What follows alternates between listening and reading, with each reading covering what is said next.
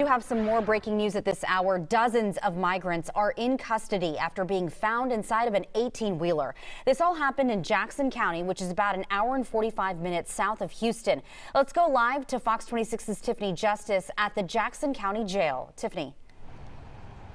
Right, Rashi, the Jackson County Sheriff's Office has taken about 46 into custody right behind us at the Jackson County Jail, where they'll be held here until ICE or Border Patrol can pick them up. We've also learned a few of them were transported to a local hospital for dehydration.